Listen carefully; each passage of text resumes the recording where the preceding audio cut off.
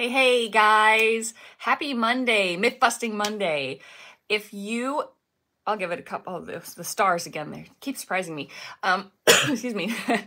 If you missed last Monday, we talked about the complexity of the bone matrix, and I was talking about how calcium alone is not only a misguided recommendation, but potentially a dangerous one. And there was a post I made that went into a little bit more detail about that on my blog. And if you are interested in that part one, let me know in the comments if you want to. I talked about all the nutrients that are needed for the bone matrix, and went into that a little bit and how they help each other. So it's, protein, magnesium, calcium, and some other nutrients.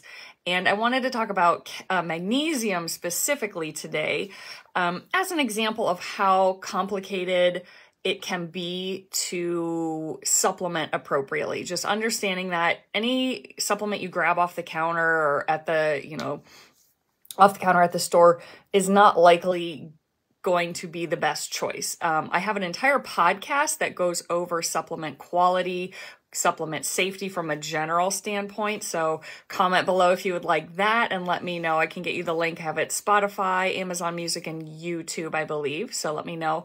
But I wanted to specifically use magnesium. First of all, dive deeper because magnesium is a very important mineral, but also talk about it. It's a great example of understanding that you need to be educated and empowered when you choose a supplement, and you need to work with someone who's also learning all of this. So we're going to go into this now. So just magnesium, it's another one of those great bone matrix minerals.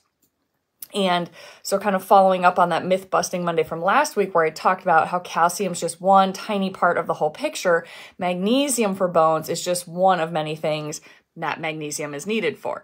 In addition to being critical for bone health, magnesium also has a role in all electrical activity of your heart and your brain. It helps with smooth muscle and skeletal muscle contraction. It's part of over 300 different enzymes, part of creating energy. It helps with carb and fat metabolism. It can help with depression, helps your body's natural detox abilities, balances potassium level, can help with constipation, migraines, fibromyalgia, GERD, osteoporosis, bone health, muscle cramps and restless leg, menstrual cramps, and more.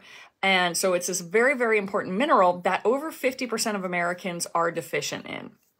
And then when it comes to the bone matrix regarding calcium, this is where that calcium-magnesium blend is very important, because if you remember that free-floating calcium can cause calcification in the arteries and become a risk factor for cardiovascular disease if we don't have the magnesium to kind of take that calcium and get it into the bones where we need it. So we also see more kidney stones for the same reason. We don't want free-floating calcium. So that is a problem, and that's where magnesium is needed when it comes to bone health. Because yes, you do need calcium in your bones, but you need that magnesium to get it into the bones. Now, again, over 50% of people are low in magnesium. And if you are stressed or inflamed, that burns through extra magnesium. If you have chronic health issues or chronic GI issues, that burns through magnesium. So that increases your risk of being deficient. And like protein, if there's any digestive issues, if you get bloating, if you get cramps, if you get gassy, if you've got GI problems, protein and magnesium are both difficult to digest. So you may struggle to absorb enough magnesium. So that's where gut health becomes important as well. And then if you are a high sweat rate person, whether that's because you just naturally sweat more or because you train a lot and you're doing a lot of exertion and exercise, or you live in a hot climate, magnesium is an electrolyte that's easily lost. So that can be another thing. And I saw a lot of people when I worked at the gym where we saw that they had more stiff muscles, more cramping, more muscle spasms, and we used magnesium to address that, and that helped with a lot of athletes. So first, let's hit a couple of the top food sources, then we'll go into the supplements. Magnesium is generally a safe supplement for nearly everyone, and I do encourage a separate magnesium supplement in addition to a good multivitamin, especially during high stress or high training times. But first, food. I'm going to list a couple things here. So just kind of running down, I'm not going to go through the amounts. This will be in the second blog post that I make next week. So if you want that actual like written out list, make sure you're on my newsletter. Comment below if you're not, and we can get your email added to that. So pumpkin seeds, quinoa, Swiss chard, spinach, sesame seeds, black beans, cashews and sunflowers, brown rice, pinto beans and lima beans, and almonds are probably some of the highest foods in magnesium. So there's that list. You can re-listen to this in a minute.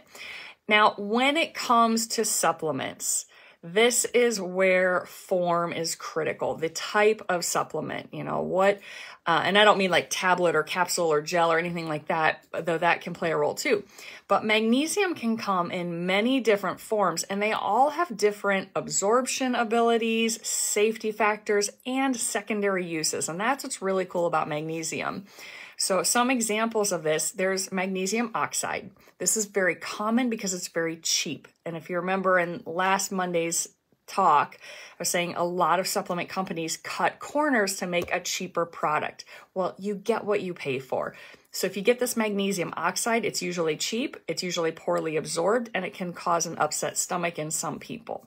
So I recommend avoiding that. Now we get into some other things. We've got magnesium hydroxide. That one can help with constipation. Magnesium glycinate can help. It's part of our natural detox. So especially people who are prone to genetically being less able to detox, that can be a good option. Magnesium citrate is more acidic, citrate like a citric acid, but that can help balance pH levels in your body if that's appropriate. Magnesium taurate can actually be calming. This is a good one before bed or for people with a lot of anxiety.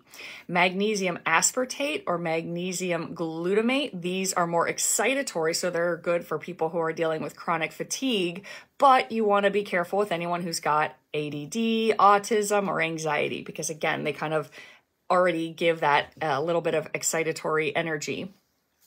Magnesium chloride, that's a good one for topical applications. So this is what I use in a lotion on legs after a long run. Anyone who's got restless leg, muscle spasms, fibromyalgia. Again, if your stomach doesn't absorb real well, if you're having GI issues and you need to bypass the gut, go right into the muscles, you're going to do a lotion. So that's magnesium chloride usually, or magnesium sulfate, which is usually found in things like Epsom salt. So again, that's also good for muscle cramps, high training loads, fibromyalgia, because again, it bypasses the gut, goes right to the muscles. However, do watch out for the magnesium sulfate. For some people, that can cause looser stool. So that gives you an idea why, like, it really matters. What's your story? What are your needs? How's your digestion? How's your stress? What levels do you need? And what form do you need? So that is all part of the decision when you create a supplement plan.